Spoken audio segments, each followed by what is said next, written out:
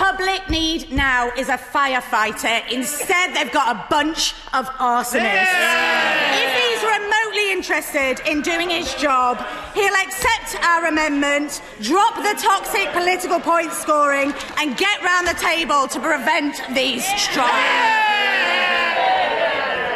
I thought it right to put on the record that I wasn't aware that the Honourable Lady, the Shadow Secretary of State, declared in her remarks that she'd received over £30,000 in donations from the unions, and I think that given at this particular time where members' register of interest are under particular scrutiny, it's right that in a debate about unions and strikes, that all members are clear about their register of interest.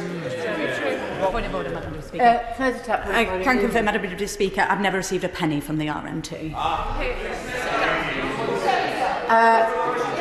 Would the honourable gentleman like to respond to that, given that his... This is about unions and strikes, Madam Deputy Speaker, and the Honourable Lady has received £30,000 since 2015, according to the Register of Members' Interests, from unions. That's a matter of fact, according to the Register of Members' Interests from unions.